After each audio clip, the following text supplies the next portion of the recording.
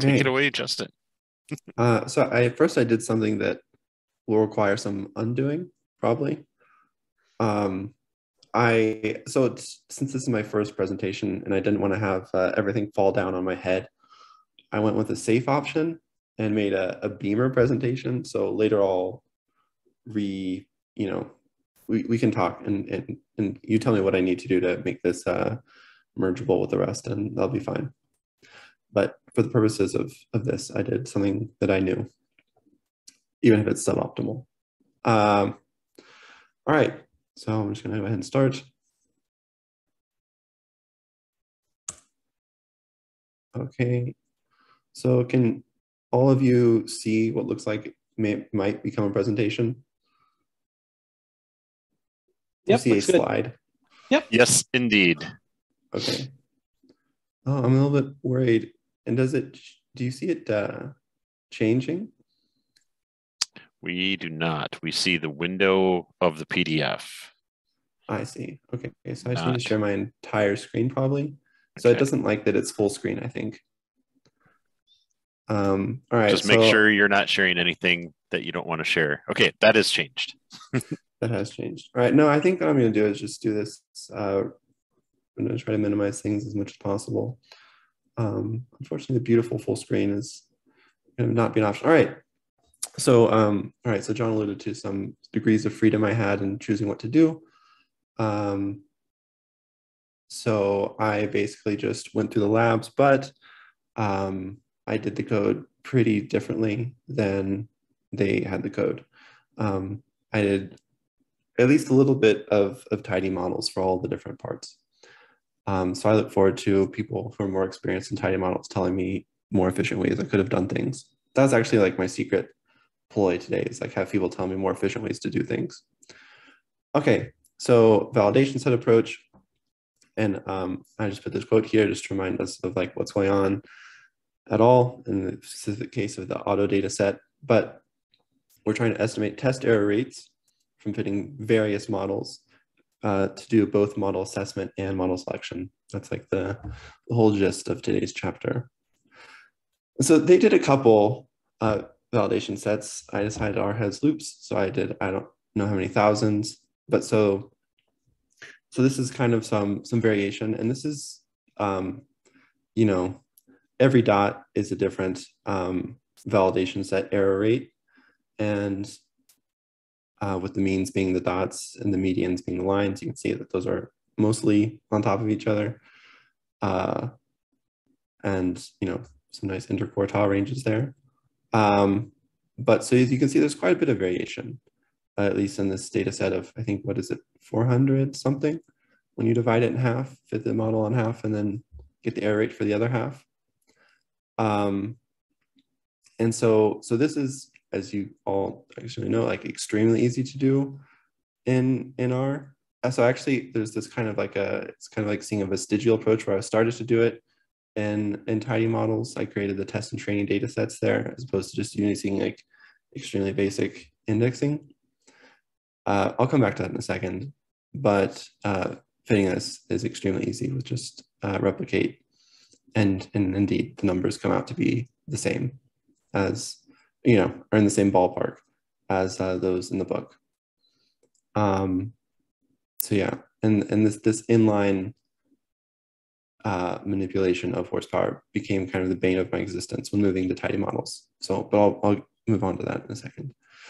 Okay, so again, this chapter is called Validation Set Approach. And if you look in the tidy models documentation, you'll see that they have a function called validation split.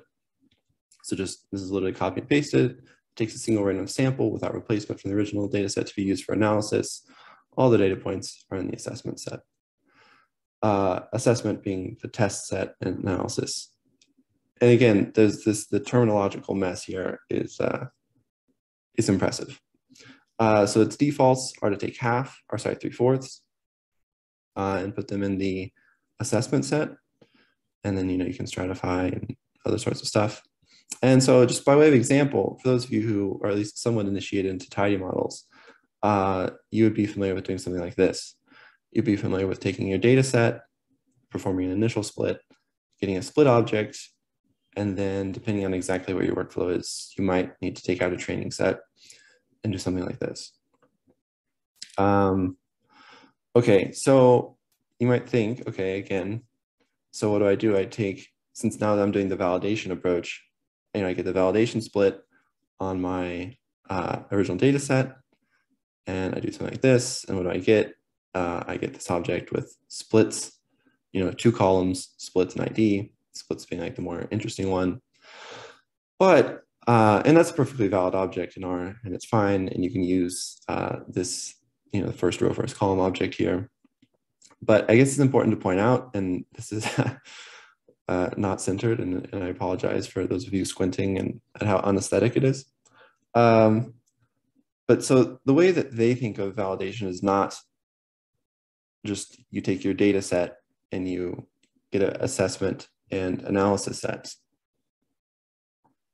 It's that you first make the initial split, which is why it's named that. Initial split is to separate testing from not testing. And so this was the moment where I realized, I came, I guess, late to realize that that tidy models is probably a pretty opinionated API, as they would say. So anyway, so that was something I learned in this. Obviously, I did not learn how to center an image in Beamer. So what you would do is something more like this. You would do your initial split, you get out your training data, and then because you do need to pass a data frame to validation split, you would pass that to auto training. But I'm not going to dive too much in that. Although one thing I will say is you can tidy it, and it's nice, and you get back a tibble with row and this. I didn't expect to be able to tidy that, but sometimes it's fun just to tidy things and see what happens. That says more about me than about tidies, about Broom, I think. So you can see, the class of, again, this is the validation split object. This is the most important thing, is that it's an RSet object. There's like help pages and, things you can check out on the Tidy Models website. Actually, it's on the Resample website, the specific package for that, about, doing fancier things with RSet objects. The one that you really want, though, that's usable is this RSplit object, and you do have to kind of dig into it to get it. Dig into this object. Okay, I think I'm gonna leave it there, but I would say that once you do get out the RSplit object, then they have functions for analysis and assessment, and they do just give you exactly what you would hope. They give you out a data frame. By the way, if any of you later want to tell me the advantage of using slice head over head, I'm still, that's another thing I'm still trying to figure out. And then analysis and assessment also work on the initial split object, which seems like maybe it shouldn't have work, but this is where normally on an initial split object, again, you normally use testing and training, but analysis and assessment do the exact same thing. So I'm not sure about that. Anyway, so that's a very long excursion on validation sets in tidy models. So leave one out cross validation, the best acronym I think in the game. It's very easy to do in base R. You just create, or I just created a matrix where I'm going to put all my squared errors, because that's all I'm going to save. That's all I'm interested in the models. I'm not like bootstrapping their, I'm not doing a jackknife of their uncertainty estimates for the parameters, which would be very similar to this. Maybe if you're doing leave one out cross validation, I guess you might as well get jackknife errors for your confidence for your parameters. But anyway, so yeah, so it's just this. I decided to go crazy and go all the way to the 10th polynomial horsepower.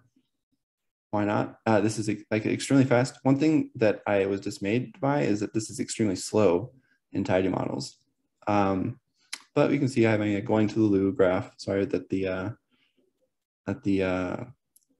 labels are, sorry, not the labels, the text is just too small.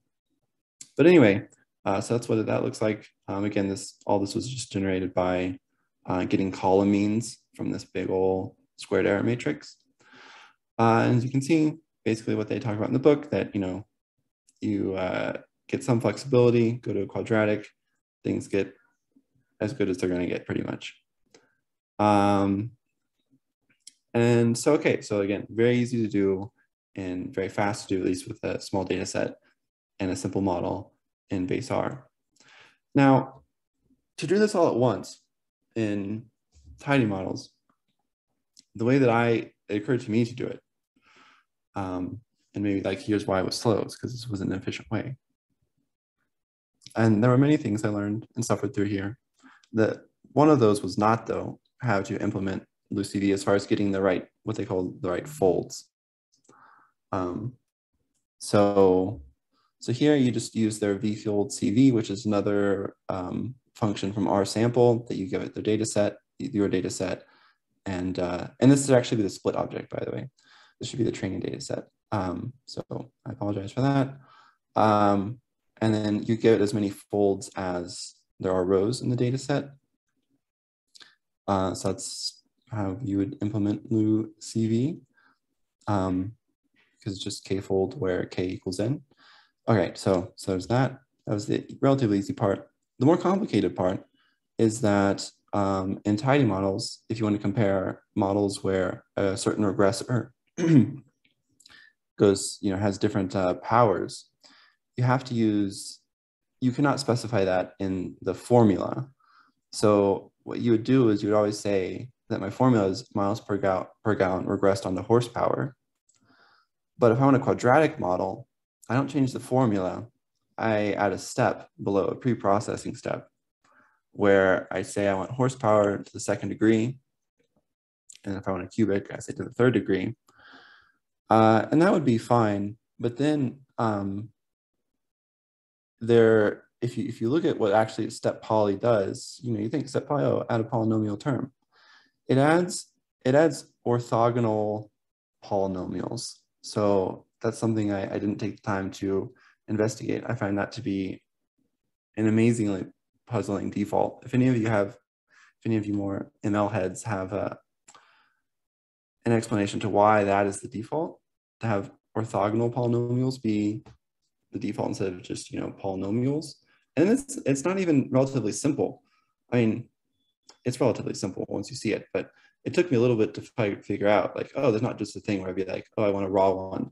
I have to pass this, to the underlying function via options as a list to get just like horsepower squared. And I found that to be, that was 30 minutes of head scratching. And head scratching is a euphemism for more upset emotions. So anyway, that's how you do it. So you get this thing called a workflow set, and now we're like, really, this is full tidy model stuff. And a workflow set is just a combination of preprocessors with models, models being in the sense of like linear model, decision tree with a certain engine, right? So that's what the models part is. And then again, because it's all in the tidyverse, you map your set to a specific folds object, which in this case is the CV, the leave one out cross validation. And then I wanted to save my predictions and stuff, blah, blah, blah. So this took a long time. Each one of these took over a minute to fit, which was just, so like 3 minutes for that model, which in base R took like the whole thing took 20 seconds tops. But sure enough, so this is also this was a moment, I'm just gonna put this out here. Okay, so I'll start not the way that people read things, I'll start at the bottom. So if you group by the workflow ID and you get the MSE for both, you get the same numbers that we've been seeing. You get this big drop of about 5 between the base and then the cubic and quadratic. Oh, that was weird, that order. Anyway, oh, I see. Okay, yeah, never mind. That order is not weird. So you get what you'd expect. But then if you use their, so they have a collect metrics, they being, I guess, Silgi and Kuhn, have a collect metrics, and one of those is RMSE, standard. In the book, and it actually occurred to me that I'm not sure why in the book they're big on mean squared error as opposed to getting standard deviation of it, which is something you'd have to like square to get in tidy models. But anyway, these numbers, terrifyingly, are not the square roots of these numbers. and that's something, and this is not a localized thing. I see Shram go for page not for scrolling. I tried that. It didn't it didn't work out. Sorry, I just peeked in the comments. So anyway, this was something that I don't know what's going on. If any of you know of anything that happens with RMSE in tidy models, but what's bizarre about it is that it's the same kind of structure. This sizable drop, and then these two are relatively similar. But of course, the orders should be a little bit different. 3, 2, are these organized? Oh no, never mind. The order is fine. So it's like picking up the same thing, but the actual quantity is not what I would think it is. So this had me going into serious doubts about whether I even understood what a root mean squared error was versus a mean squared error. I was like, oh no, I've got my order of operations all wrong. Like this has induced serious soul issues. So yeah, so I'm just going to put that out there for now. But go ahead. Is there another column that makes more sense in the original data? Like if you leave out the select, you've got me soul searching that I don't understand anything either. So I don't know.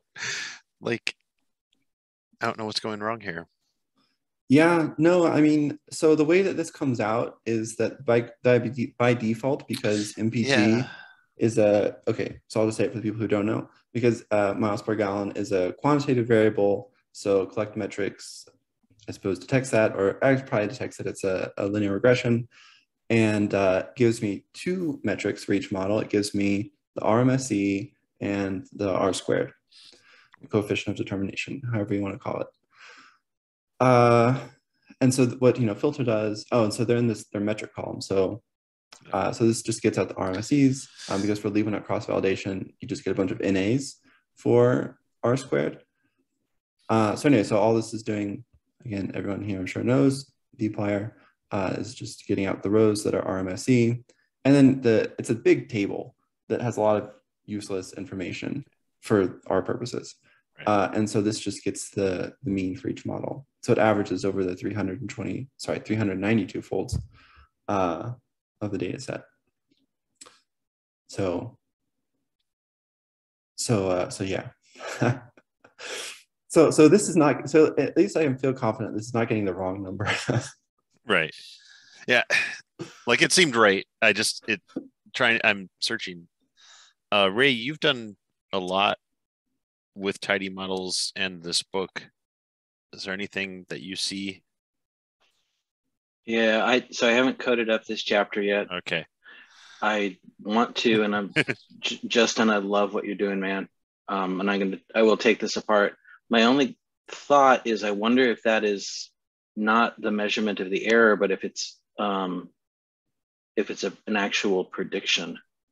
So if this is predicting a continuous outcome, I wonder if that is the overall mean of the predictions. Just a guess, and I will look at it, but yeah, I don't know. Yeah. So what it could be is you can tune on different parameters. So you can tune to optimize your RMSE. You could tune to optimize mean squared error. I don't even know. So I'd have to look and see. That'd be the only thing I think about is it's giving you answers for tuning to different things, but that's 100% guessery. Yeah. But I mean, it's the same data set for the mean squared error below. Yeah. So yeah, and that is the thing, is that these two really should have a one-to-one correspondence, because with leaving out cross-validation, again, this is, I mean, they should be the exact same. I mean, and they should be the square root, but they're not. So big mystery. It's not going to be resolved. I'm just going to move on. Yeah. Sadly, I'm going to scroll to the next page. I'm not going to click on it. Okay, so now we're letting K be free. K doesn't have to be in anymore. it's freed from the shackles of that FD constriction. So this is gonna be super brief because it's the exact same code, just now, again, sort of abusing what Silge and Kuhn had as the idea for what validation set is. I'm just using the original data set. And here I'm saying, oh, also, if anyone knows why it gets to be V-fold CV, I've also been curious about that. In any case, I guess maybe to not have it be like K neighbors, I don't know. So anyway, so this is 10. So this is the exact same. Again, workflow set. The only difference is that when I go to map my set to my folds object, it is now this auto 10-fold CV. And so there's that. And I'm pretty much just going to leave it at that, except for, oh, I decided to do this. Let's see, what have I done here? Oh yeah. So you notice this time, they're still different, but they're much closer. So again, so I did it the manual way, collecting predictions and then blah, blah, blah, and getting numbers that correspond to basically what we get in the book. And then I did, again, I got RMSE from these, and then I just squared it. And you'll see now the base one is within one. So this is actually, these could be right. Like these could be the same because, there's more variation now that they're different folds. So there's no expectation that they're the exact same. Still kind of, so I think that these might be the same. Again, I'm just using the same collect metric. So something went weird with leave one out cross validation, but it shouldn't have. It shouldn't make a difference, but somehow it did. Anyway, so that's going to be the end of that. Now the bootstrap. All right, 30 minutes. There are a lot of slides here, but this will go fast. So we're in a different territory here. We're basically going to be looking at estimates of not prediction uncertainty, but uncertainty in estimates of a parameter. So I just thought I'd say it's another Tuesday afternoon, right? Common, and you want to get an uncertainty of the estimate on our point estimate of the median bill length of adult penguins, right? I'm sure we've all had that feeling come over us. So again, so this is just getting out the vector of bill length. Still not satisfied on my capitalization conventions here for things that require a lot of parts. Anyway, so super random, has some missing values, got to get those out. So just see, okay, so you're interested in the median, but first, you want to check, make sure you understand this, we're going to use this boot function that I was skeptical about when I saw it in the book. I've become less skeptical. So, I mean, skeptical of its utility, just to be clear, not like that it's poorly programmed or something.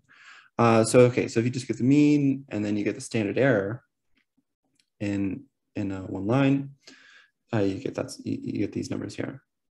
And so this boot function, which I do commend to all of you after some experience with it, does require that you kind of create your custom functions. So you have to create like boot mean, unless you want to do it, inline in the boot call, but you have to create a function that takes in data indices. So it always has to take 2 arguments, and then you pass it indexed data like this. And so then you'll say you take your vector, and you can give it a data set as well, but I'm going to start with a simple use case, as they say. So you pass boot the vector you're interested in, is the slightly custom function you've created, and the number of bootstrap samples that you want. And you notice, as a good bootstrap will do, or I suppose as a good standard error calculation will do. I don't know, these two approximate each other very well. They're very similar.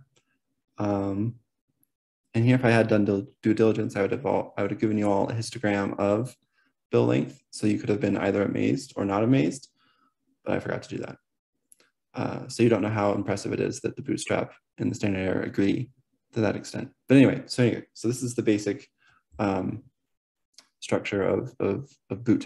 All right, but so anyways, now I want to boot the median. So we have a median of 38.8 in the data set. Again, we have to create a custom function that takes data indices, and then it just returns the median.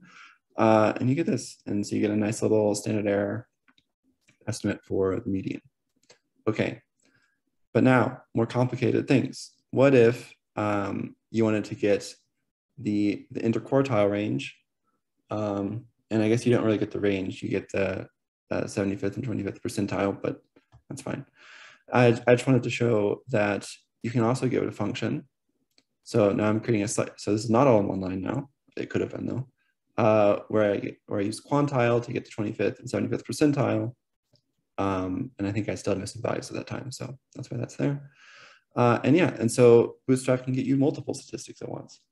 Okay, not super helpfully labeled in the print output. You can tidy this and it's nice. So just so you know. But so yeah, so you can get 2 parameters at once. No big deal.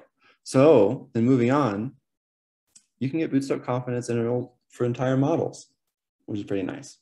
So this is just, so I remember that I had done this for one of my own models, so I thought I would just throw that in here instead of using the same auto one.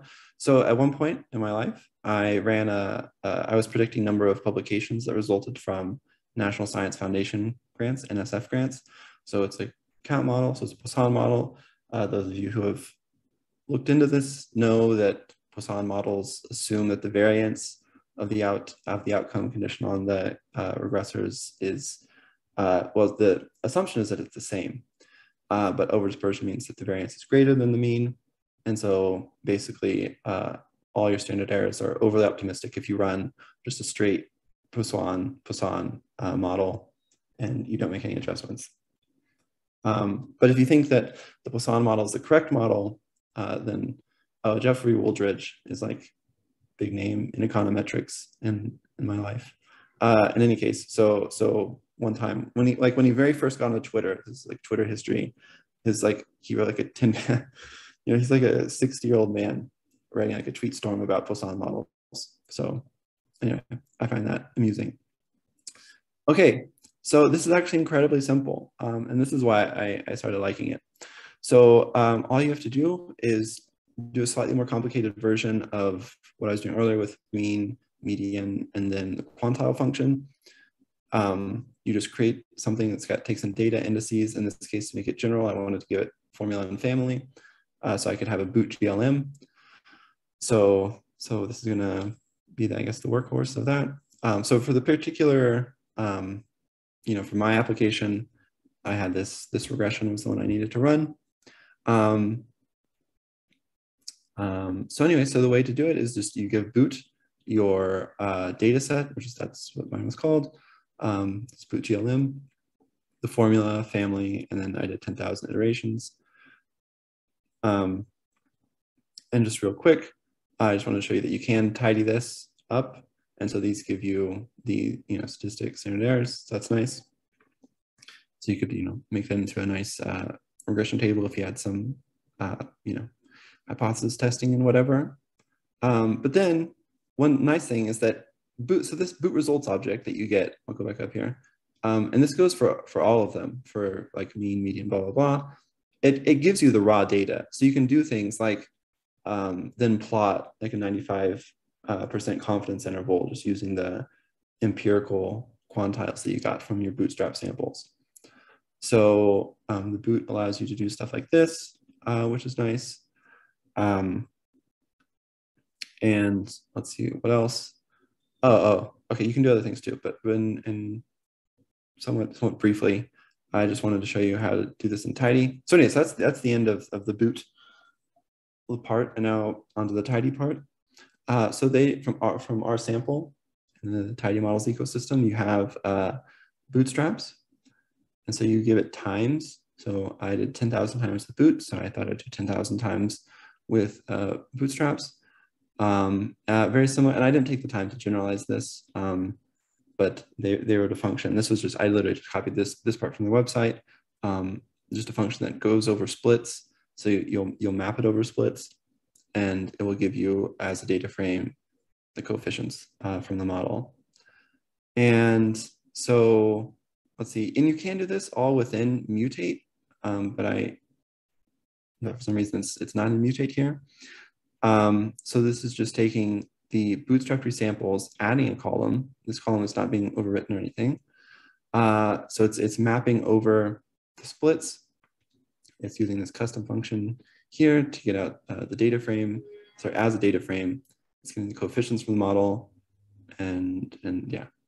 And so that's it. I mean, that's actually, this is the code basically to do a 10,000 bootstraps in the tidy models framework.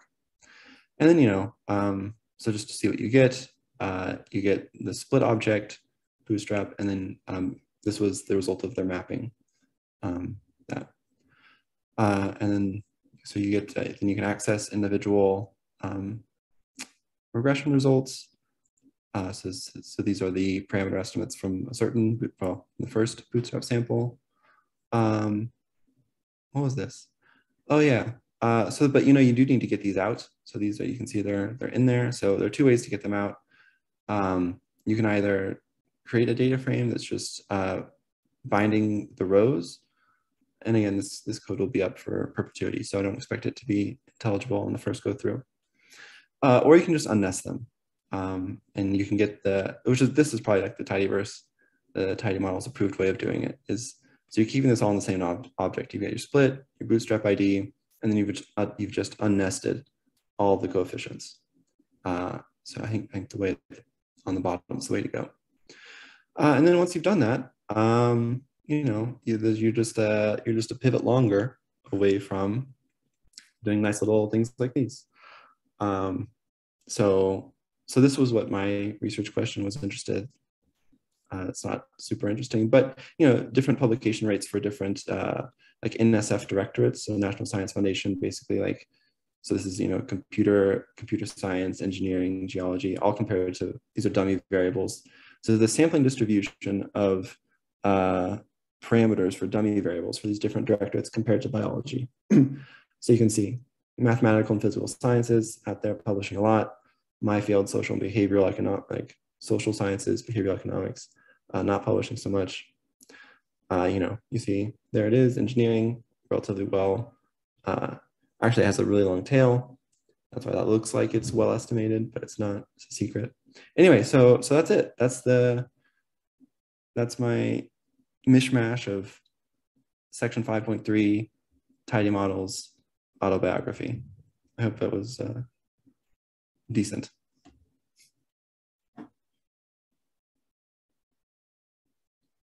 All right, I'm gonna stop sharing my screen if any of you have questions.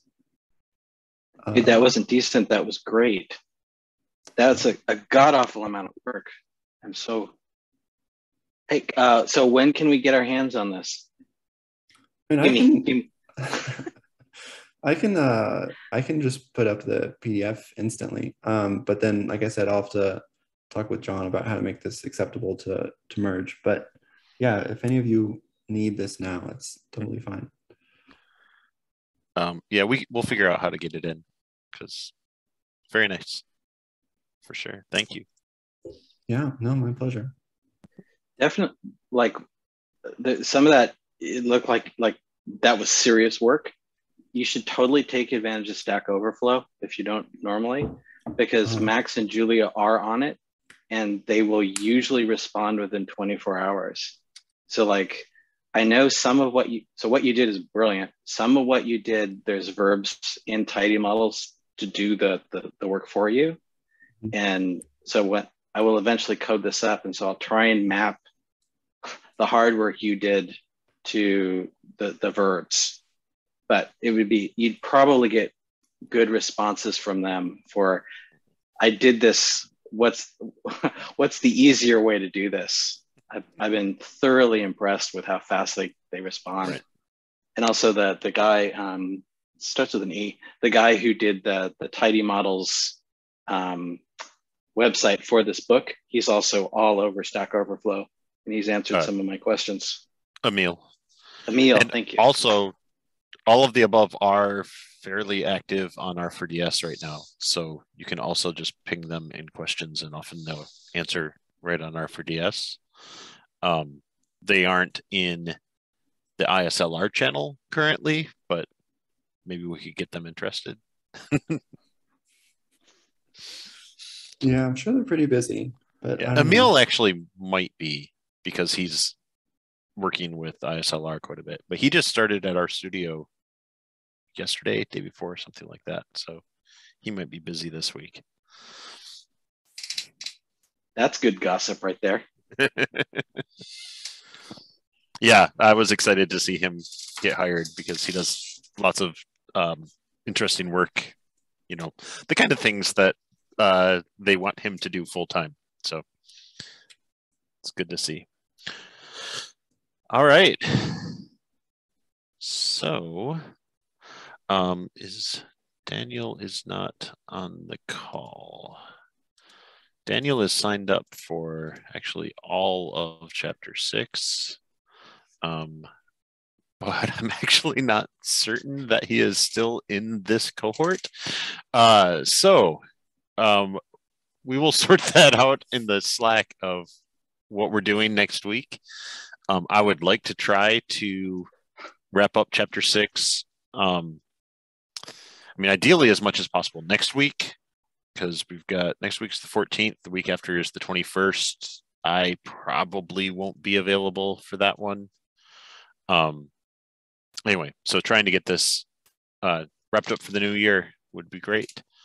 And we'll, like I said, we'll talk in the chat. If things fall apart, maybe we'll see you next year. We'll see if we don't have anyone ready to cover next week. So I will let everyone know.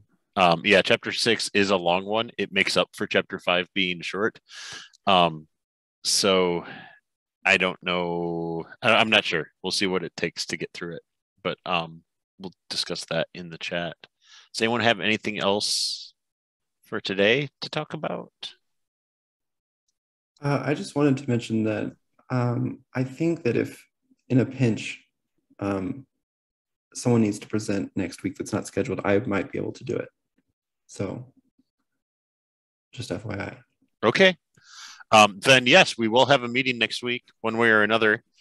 Oh, but knowing would be good. I would like to know as soon as possible. Yeah, I will. I'll check with Daniel. He signed up way at the beginning, and then I think the other cohort is more convenient for him. So I will see. He might have joined that one, and we'll see. So I will tell you hopefully today. All right, excellent. I will see everyone in the Slack. Bye.